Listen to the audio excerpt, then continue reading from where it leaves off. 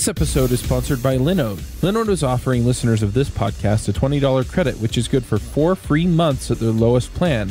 Their plans start at 1 gigabyte of RAM for $5 a month. You can get your servers in any of their 10 data centers, and their high memory plans start at 16 gigabytes. Get a server running in under a minute. They do hourly billing with a monthly cap on all plans and add-on services like backups, node balancers, Longview, etc. VMs for full control, running Docker containers, encrypted disks, VPNs, etc. You can run a private Git server. They provide native SSD storage, 200 gigabit network, and Intel E5 processors. They have 24/7 friendly support, even on holidays, and a 7-day money-back guaranteed. So go check them out at linode.com/JavaScript Jabber. Hey everybody, and welcome to another episode of My JavaScript Story. This week we're talking to Kitson Kelly. Kitson, do you want to say hi? Hello. Now, should I call you Kit? Kitson? Well, Kit, yeah. Kitson Whatever is on the business cards and Kit to everybody else.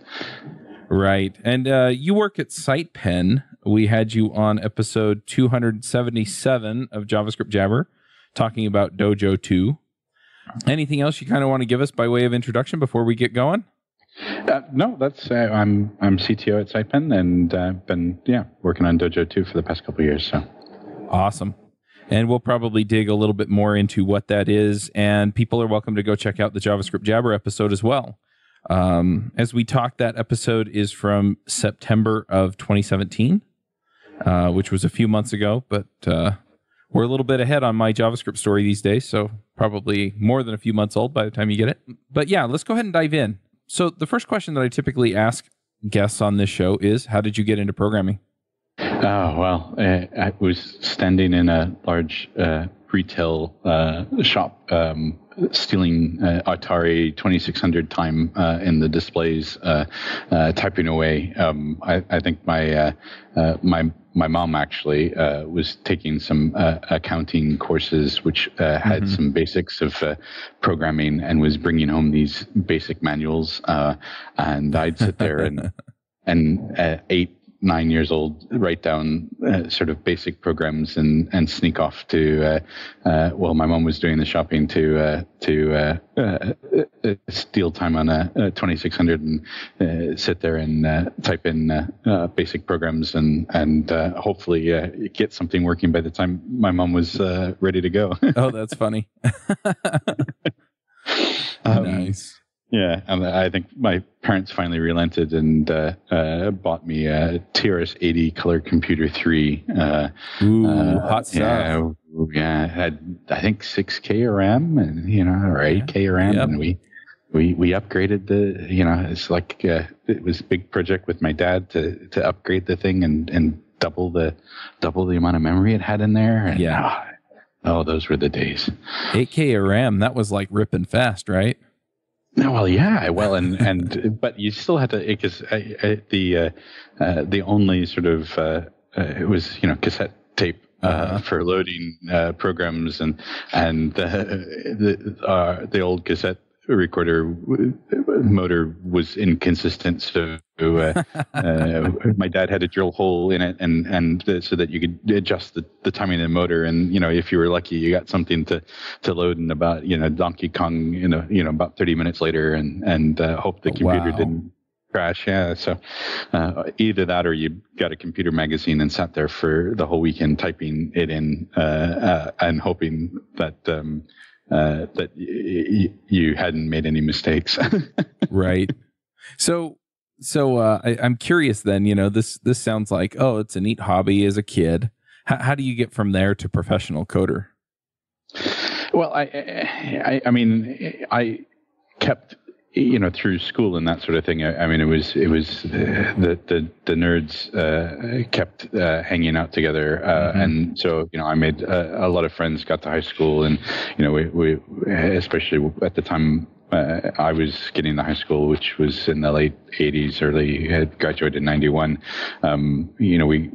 We had a 20 gig hard drive that we shared in the computer lab, right? It's like, wow, and I grew up in Phoenix, Arizona, and the number of times I left my homework on floppies on my car seat and had it melted in the sun, and other embarrassing moments.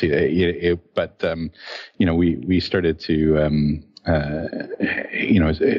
It just kept with it, and one thing ended up leading to another, where I always kept close to it, though it was never an intention, right? It had always been a bit more of a hobby to me, and then I realized that people would actually pay me for my hobby. But even then, it took a long time for it to become my day job, actually. Right. So yeah, do you have a computer science degree then, or? Well, I which is not something I would recommend to a lot of people. By the time I got done with high school, I was like, this pay me thing and having money in my pocket, and I tried to go to, I couldn't get accepted at a 4-year university, and so I thought, okay, well, I'll go to community college. And my parents were a bit disappointed that this really smart kid was only going to community college, but I was working at Radio Shack. Oh, those were the glory days. Oh yeah. And I was like, I'm going to make a career. I'm going to become a Radio Shack manager, and my life is going to be good. And having money in your pocket and having a car and all those sort of things, I was like, well, this school stuff is not what it's all cracked up to be.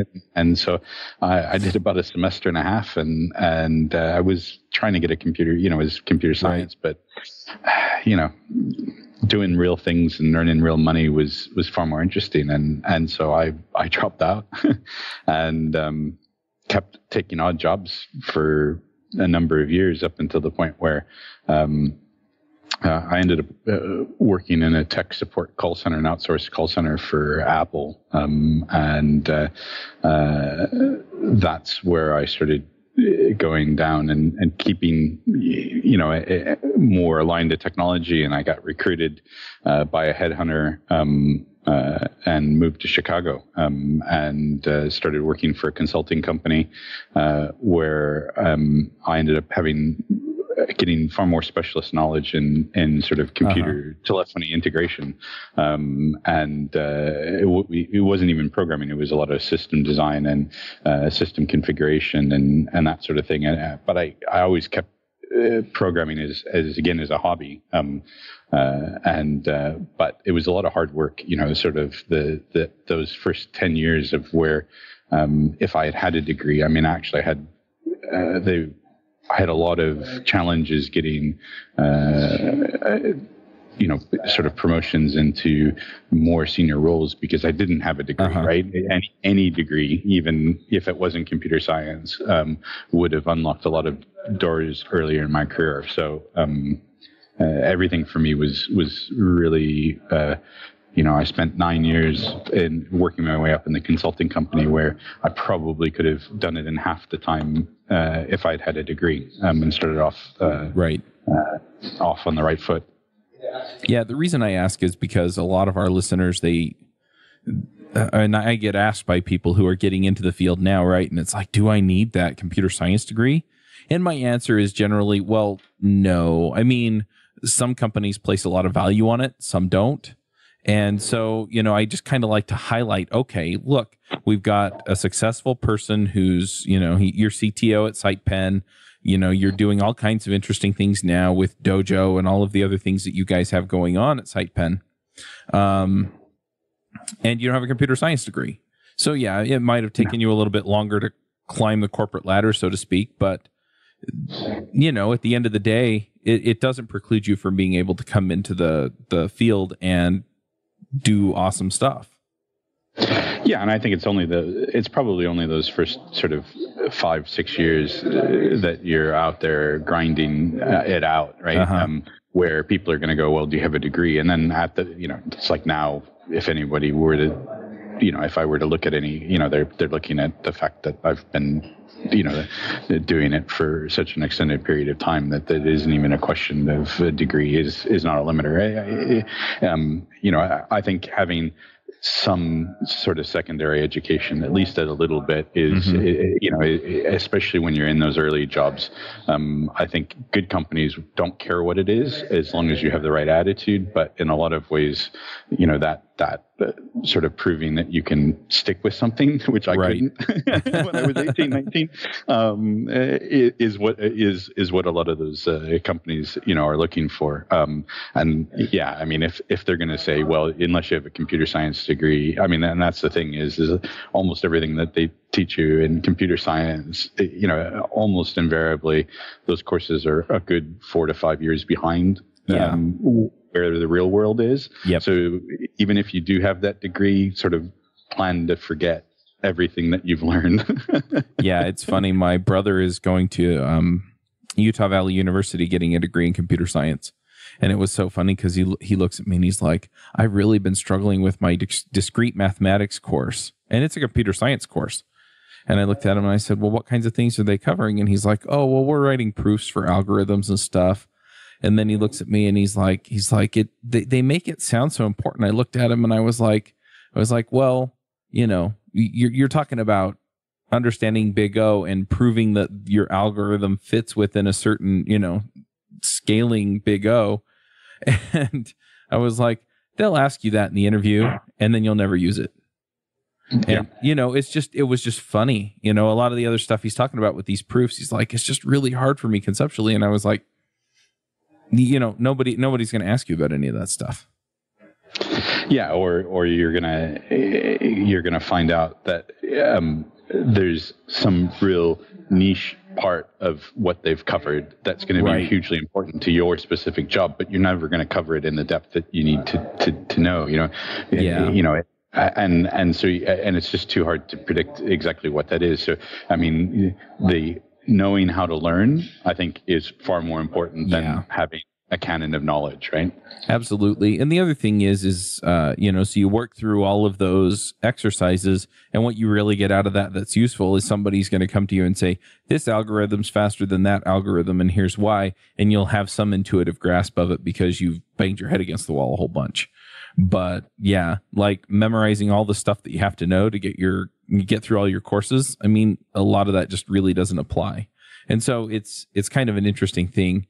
I've also talked to a few people and they're like, well, if you look for people with a computer science degree? And I'm like, well, if I had somebody with even 2 years of experience versus a green graduate, I'd hire the person with 2 years of experience. Right? Yeah. Yep, exactly. They know the game. I'd still have to teach the computer science grad what in the heck he's doing, Yeah, and I think especially if you're looking at the web and JavaScript industry, I think it's increasingly becoming the case where if I'm going to chat with somebody who's just coming out with a degree, it's like, great, you get a degree, but I'm going to be asking, what open source projects have you been contributing to? Understanding how how we come up with JavaScript, how the standards bodies work, how the different technologies work, and having that understanding, because that's far more important to being able to be innovative. It's not even knowing necessarily this framework or that framework, but it's knowing the industry, knowing how to contribute, how to work in a team, and if you've been doing sort of standalone solo projects by yourself and you haven't been working with a team of people where you have to justify why you think something is the way it needs to be, and you don't have that proof that you can do that, then you're never gonna, nobody is an island unto themselves in the world that it is today. You have to work with other people, and that's far more important than having, knowing whether a bubble sort is quicker than Yep. Yeah, I mean, all of that said, you get to maybe 4 or 5 years experience versus 2 or 3 years experience and a computer science degree. I mean, now you're really starting to what what advantage does that give them because they've actually been out in the industry and learned all the lessons we just talked about. And so it's okay. Does a computer science grad have something from their degree that gives them an edge over this other person, and then you have all the other things to consider, personality and team fit and, how they work and whether or not they know the frameworks or tools that you're using and all that stuff. But yeah, it's definitely an interesting conversation. But I think early on, it can help you and it can hurt you, and it just depends on where you wind up. Yeah. Yeah. So anyway, so you're out there in the world, you're doing the Radio Shack and then the consulting stuff. How did you get to JavaScript? Yeah, another sort of interesting story. I was working on a consulting project, and we had this. It was a really complex system that we were putting in, and I had a fair amount of spare time because I was basically employed as an insurance policy if anything went wrong, and which was fine, but it gave me a time to sort of experiment. And we had these giant log files, and this is before the days of Splunk and all of that. It was back in 2008, and I was like, oh, okay. Well, I'm going to parse these log files, extract a bunch of information that we needed out of them, but I needed some way of displaying the information of these analysis of the log files. And I'm like, oh, okay, I want to learn web applications is JavaScript stuff, right? So I was, and I'm not going to make it a thin client application as we used to call them in the back then, and I'm not going to do this Java stuff, and make it really complex. I want to do it native JavaScript, HTML. I'm going to challenge myself, and so I started looking at what. The state of JavaScript in 2008 and trying to figure out how I could create a whole web application, thin client application, using just JavaScript and HTML. And that's what I did. And that's how I started getting involved. I ended up using Dojo 1 as the framework, which is what led me to getting involved in Dojo as a whole and understanding a lot more about JavaScript than I ever did. So, previous to that, I had always stuck with obscure languages because I didn't actually want to have programming as my day job. Because I wanted to do architecture, and, right? All these sort of things. So I learned Turbo Pascal in high school, and then I did Delphi, and nobody was really employing Delphi developers a huge amount. There was some, but it was just enough to keep me grounded in programming concepts. And then the JavaScript, it was sort of accidental that I actually stumbled upon something. But even in 2008, it wasn't as crazy popular as it is these days. So it was still a bit of an edge niche skill. But then what happened was about 2 years later, I ended up getting an opportunity to go into management full time. But it was away from my home. My home was in London. The work was up in Scotland. And so in the evenings, I had nothing better to do than get involved in the open source communities and started dealing a lot with JavaScript. And during the day, I was a useless technology manager, running departments of software engineers, and in the evenings, I was, hacking on JavaScript. So nice. I'm curious, what was it about JavaScript or Dojo that kept you interested, as opposed to, you mentioned Delphi and some of these other languages, what made you go, oh, this is where I want to work and live and play now? Well, I think even back in 2008, it started to look like web applications were becoming a thing, right? And everybody, there was the early days of people trying to strive to build full applications in a browser, but for me, a lot of it was the challenge of actually working in an open source project. And because I didn't have it as my day job, it really became a hobby for me. And, it's like somebody messing around with a Raspberry Pi in their spare time. And so that's really what, and the whole bit of how we develop things in open source, right? That became a really intriguing thing for me, especially because my day job was managing large teams of software engineers, right. Understanding how teams work and how open source works, and dealing with those sort of challenges of you've got 20 different opinions, especially when it's open source and you've got all of these different opinions and nobody's necessarily right. Or everybody's right? And how do you navigate that? And how do you actually get people who are, some are commercially employed, some are doing it for, in their spare time like I was, right? And how do you deal and motivate those people? And that's what kind of became somewhat interesting, is in addition to the technical aspects of the fact that it was becoming more and more important every year that we went on. Right. Huh. It's funny because usually you talked about, the types of problems you could solve and the community. And a lot of times when I ask people, what was it about the technology that you use that brings you in, they'll mention, it gets an honorable mention. I really like the community. I felt like the ecosystem was healthy, whatever. But usually there's some thing in the ecosystem, in the technology itself that really grabs people. So I think it's interesting that for you, it was the challenge and the, just the opportunity to solve some of these problems. Well, and I think for me too because of the situation it was and what I was looking at it as a hobby, the what I could do with it was interesting, right? Building applications where I didn't have to install anything. That was the attractive aspect of it to me from solving that problem, right?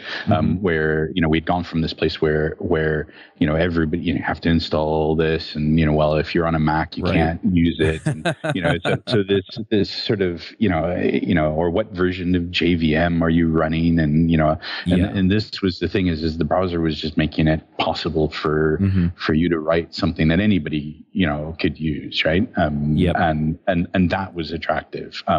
But yeah, the particular aspects of it, I'm still, I think even Brendan has stated this a lot of times, right? Is the language, especially JavaScript, wasn't necessarily invented for what it's doing today, right? And we've made a lot of improvements to the language, but if we were to throw everything away and start and write something from scratch again, it wouldn't be JavaScript, right? But it's kind of the thing we have to live with, and we can make it better, and we have been making it better, but it's not the best language in the world. No, definitely not. But at the same time, it is fun to code in. So one thing that I'm curious before I get into the next kind of phase of your career is, you mentioned that writing an app where you don't have to install major backend systems or, Java or, things like that. The web has become much, much more that way where, you can spin up a couple of microservices either in a Docker container or on AWS Lambda or Microsoft Azure Functions or something like that, to the point where, even more. And then you bring in services like Firebase or Auth0 or, some of these other services that actually handle some of these issues that traditionally would require you to stand up your own back end. And I'm not going to pretend that those systems aren't a back end of a sort, I guess. But the difference is that, I don't have to go and bang my head against the wall figuring that stuff out. Now, I'm an old Ruby on Rails developer, and I kind of like building my own back end, but it's it's fascinating to me that now I can write a complete app without ever worrying about what my back-end code looks like. Well beyond where it was in 2008. Is that something that's interesting or exciting to you? Or have you kind of come back around to, you know what? Sometimes you just, darn it, need your own back end that you built yourself. Well, the sort of serverless movement, I think, is something that we're not going to. It's a direction that we're going. Just as much as the sort of universality that we've started to head towards in the front end, that sort of serverless type of architectures are going to mature and become, and that sort of friction that you have of setting up these business systems are going to be a heck of a lot easier, right? And I think that's only going to continue. And I think it's really exciting. I think the challenge, and a lot of this was, in sort of previous roles too, is especially when you start to, there's a maturity, right? And what usually happens with these things that I've seen, we did it in the browser. I mean, if you look at sort of IE 6 and 7 and 8 and and we had Firefox and Chrome, and we had this sort of, back in 2008, it was this horrible mess of potholes and things. And we're kind of at the point today with the front end technologies that we have tools like Babel and TypeScript and other things which are making that a little bit making it easier to adopt things early, right. Not have to worry about all of that sort of stuff. I think there's going to be a maturity that we go through in the sort of serverless bit too, where we have things, especially when you scale in large bits. It's okay, it's great, yeah, I can do a command line, but when I'm actually doing a real time situation where I've suddenly gone from 10 users to 1 million users in 12 months because my app's really popular, and we haven't solved all those scalability issues, and does it become cost effective when you're paying per compute, and how do you measure the effectiveness of that pay per compute to the point where you're not getting buried in bills because suddenly some Ukrainian hacker has decided to bit mine your functions because you've left the back door open and you've got a $1 million bill from Amazon or Microsoft because you've been hacked. These are the sort of I think challenges that we there's going to be a maturity that we have to go through. So it's really exciting, but I don't think we've gotten the maturity that we need. Mm-hmm. Yeah, it's definitely interesting seeing where it's going. And, I go to events and they talk about it. And I don't think we're quite arrived yet. I think there's still pieces that we have to figure out. And a lot of this it's functional, and it's powerful, and it's a little bit clunky. And so, I think we're going to just work through some of these issues, but eventually it'll be interesting to see where we wind up as far as, how we start to break down apps and where we decide that we really want to go serverless versus, where we want a traditional back-end system on some of these systems. So moving on to the next question that I have, and that is, you're the CTO at SitePen. So how do you go from, okay, I kind of built this app that was, kind of a serverless app with Dojo 1 to CTO at SitePen where they're actually building Dojo? Well, and a lot of it was, Dylan is CEO at SitePen and was sort of co-founder of Dojo 1, and we kept in touch. We became friends over that time period, and he kept telling me that I should leave my big corporate job managing large departments of technology people and get my hands dirty and become a hands-on CTO for him. And he kept kept at me for years. And finally I said, okay, fine, I'll do it. And I was a little bit apprehensive, because while I had sort of, contributed to that, I was joining a company where the engineers, were, had been doing JavaScript and working, with JavaScript frameworks for extended periods of time. And, here, I'd never actually been paid as a day job to do programming, just pure programming, right? It had always been sort of a side hustle right. in everything that I did. So, I was kind of intimidated whether I'd be able to pull my weight or not. But all of that sort of extracurricular activity that I had done over the years seemed to pay off, and especially sort of I think partly sort of understanding the bigger macro problems. I mean, because almost anything's solvable in code, right? Right. But understanding what problems to solve and at what priority are actually the sort of challenges that you really run into, and some of the technical details are easy to pick up. Some of them are frustrating, like most of CSS. But in a lot of ways, you can if you understand how to solve problems. And that's what about 2 years ago, I started. I took over the project lead for Dojo 2, and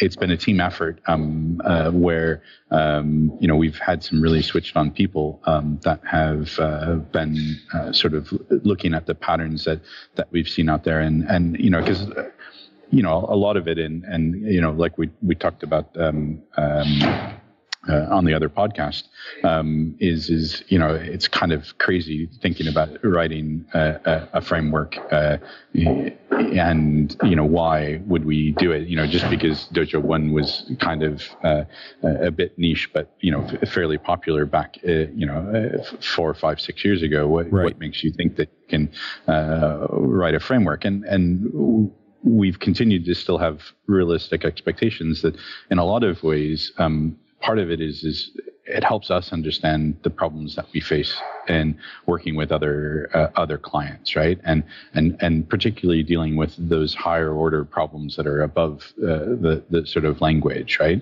Yeah. And there's lots of ways to solve those problems, and I think we see that in the sort of landscape of frameworks to bare vanilla JS movement, and all those sort of things. And I mean personally, I think there's just a lot of rhetoric in almost all of those things where it's like React is the best thing, and we've kind of ended up in this sort of intimidation war, I think, to a lot of degrees, where a lot of people who aren't very familiar are like, well, wait a minute, am I doing it wrong because I'm using vanilla JS? Or am I doing it wrong because I'm not using Angular 5, or well, we're actually using Angular JS, and is that a bad thing? And and I think we think with Dojo 2 that we have taken a lot of the patterns that we like and tried to harden them a bit to make them a bit easier to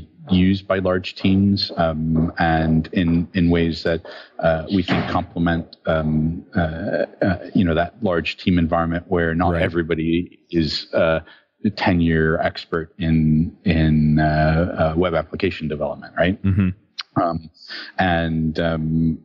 But even if at the end of the day it doesn't become popular, and that's great. I mean, we've started using it we've got several client projects where we're using it now, and we like building applications with it. I mean, that was one of the big things that we wanted to do, was have something that we were comfortable building customer applications with, and then hoping that that maybe other people wanted to do it too. But at the moment, we're building applications we're really proud of for our customers, which was kind of our main objective with doing what we did. That makes sense. I'm curious, like what part of the process of building something like Dojo or Dojo 2 are you the most proud of with you and your team? I think the thing that I'm most proud of is I think the first 9 months or so, it was really challenging because we had a lot of client work. And so the rest of the SitePen team weren't available to work on open source. And so it was basically me for about 9 months. And Dylan kept saying, oh, we'll get, we looked for some more people. Plus, we knew that our client work always goes in cycles, and, that we'd get freed up. And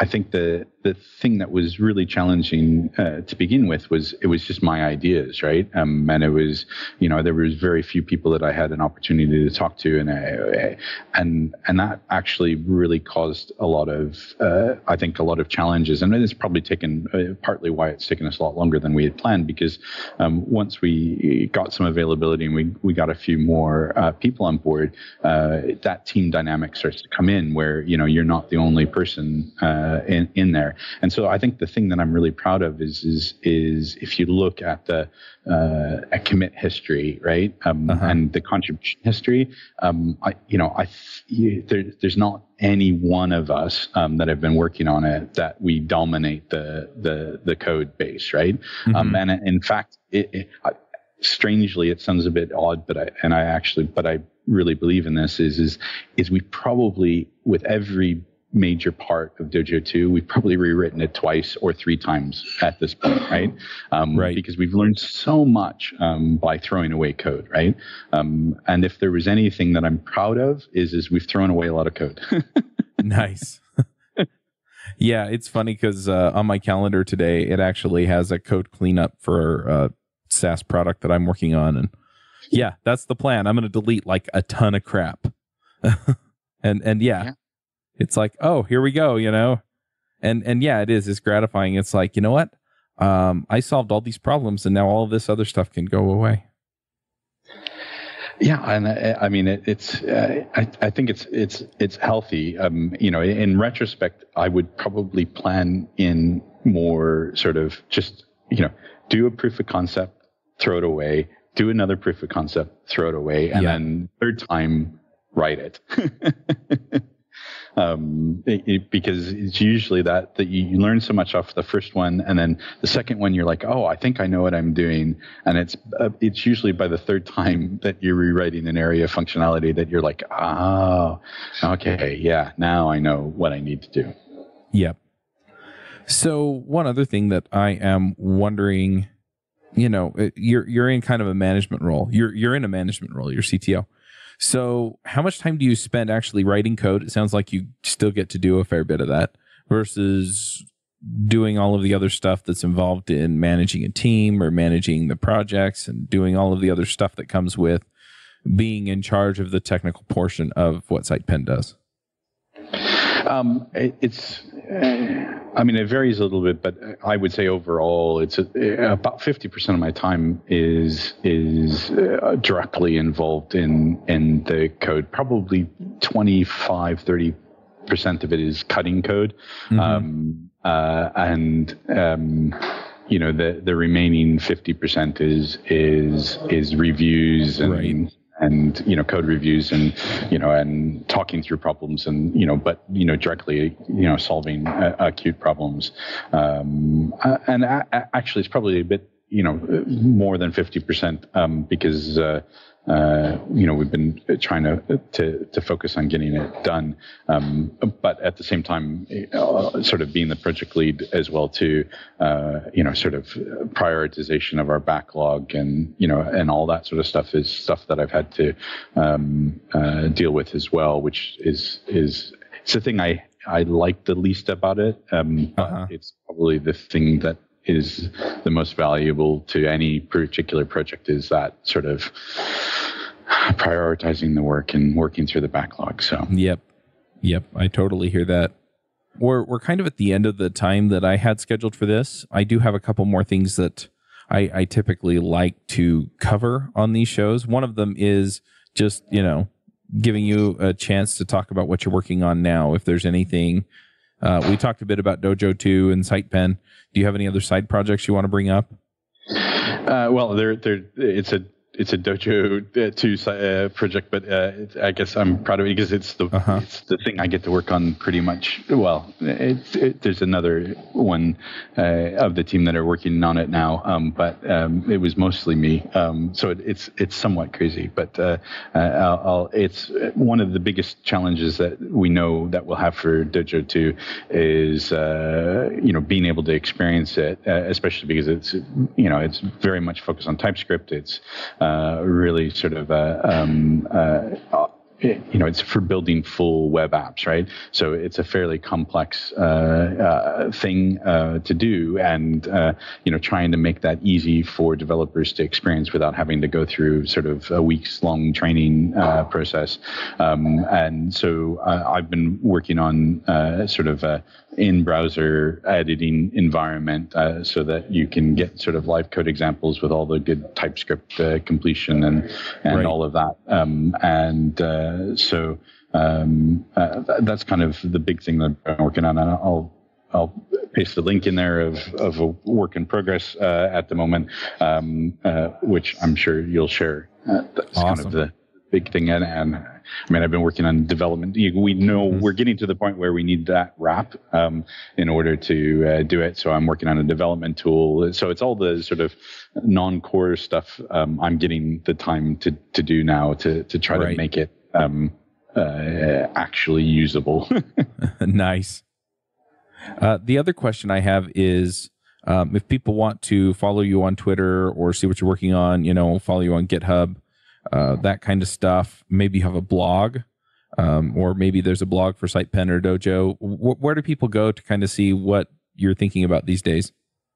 Yeah, so Twitter and GitHub are both Kitson, Kitsonk, and Dojo 2 is the landing point is dojo.io. There's a blog on there, and then sitepen.com. We've got a blog on there as well too. So those are the main stopping points. Awesome. And then the last section of the show, and you've been on JavaScript Jabber, so you've experienced this before, but we do picks. So do you have some things you want to shout out about today? Do you run your own freelance business? Or maybe you're thinking about picking up some business on the side? Well, then you need FreshBooks. FreshBooks is the quickest and easiest way to get invoices out to your clients. It's easy to use. It works anywhere, available from any device on the desktop, iPhone, iPad, Android, and all of your data is backed up and secure. And it makes it really easy to get organized and get paid. You'll be tracking time, logging expenses, and invoicing your clients in no time. You can also save time billing, freeing up several days per month to focus on the work that you love, and you get paid faster. FreshBooks customers are paid on average 5 days faster because there's a link on the invoice that says "Pay me now." And it's a great way to grow your business. Plus, FreshBooks is offering a 30-day trial. That's right, 30-day trial if you try them out. So go to gofreshbooks.com/devchat and enter devchat in the How Did You Hear About Us section. Once again, for a 30-day trial, go to gofreshbooks.com/devchat and enter devchat in the How Did You Hear About Us section. Yes. So partly because I've been working on front-end UIs for things and needing a fair amount of icons. And Jake Archibald has taken SVG, the SVG command line tool for compressing them. And he, several months ago, made a GitHub repo that allows you to upload your SVGs and optimize the heck out of them. So it's jakearchibald.github.io/svgomg. It's super handy for taking SVGs and reducing their size, which is just dead useful. Which, of course, the other shout out that or other pick that I've got is if you ever need to feel inspired for an icon or something like that, the Noun project has every icon that you can think of, the nounproject.com. And it's a relatively small fee that you can pay to get all of the icons available for royalty free. And if you ever feel like you like looking for exactly the right sort of icon for something, that is definitely useful. Awesome. I'm going to jump in here with a few picks myself. The first one is, so I mentioned that I'm working on a SaaS product. And basically what it is it's a management platform for podcasts. And it was funny because yesterday I didn't want to stop working. I volunteered to go help my son's scout group with swimming. And I was like, I don't want to put it down. But it's just nice when you kind of get that thing working in some way. And anyway, some of the technology that I'm using on that, interestingly enough, has just been Ruby on Rails and jQuery. But one of the things that I pulled in that was very, very handy is admin LTE. And you can find it at adminlte.io, which is just a nice layout for admin stuff. And they've got built-in, reporting pieces and things like that so that people can get in and you can build a dashboard for them, which is kind of the next stage in that particular product. I'm also just going to shout out about the product. If you are a podcaster and you're looking right now, all it does is manage sponsorships. It has some calendar features for planning future episodes, but it's pretty basic right now. It's just what's the episode, when does it release, and then the sponsorships for those episodes. But you can go check it out at podwrench.com. I'm hoping to update the front page over the next few days so that it actually doesn't look like just a just a template, but anyway, that's what I'm using now to manage all of the sponsorships. It's been really, really nice to move all that stuff over. So anyway, I'm just going to throw that out there as well. And then one last thing that I'm just going to shout out about as far as a lot of the serverless stuff goes, we do have an episode coming out. I think it comes out about the same time as this one. This episode might come out a week or two later. I need to look at the calendar and I haven't. But we talked about serverless with Gareth McCumsky. He's a guy from South Africa that had a bunch of experience with serverless, and it was a really great conversation. So if you're interested in any of that, go check that episode out as well. And then also check out the information that we got from Microsoft Connect. We've released a few of those episodes on JavaScript Jabber, and a lot of times we wind up talking to them about Azure and what Azure offers, and they offer a lot of serverless stuff. So, it's at least worth looking at, even if you're not a Microsoft fan or you're using something else like AWS. It at least gives you some ideas about how they think about arranging a lot of that stuff. So anyway, those are my picks. Kitson, thank you for coming and talking to us. No problem. It was good. Pleasure. All right. Well, I'm going to jump off because I have another one of these interviews in a few minutes and I got to get ready for that. But thanks for all of your contributions, and looking forward to having you on the shows in the future. Okay. Thanks a lot. Thank you. Bandwidth for this segment is provided by CacheFly, the world's fastest CDN. Deliver your content fast with CacheFly. Visit CACHEFLY.com to learn more.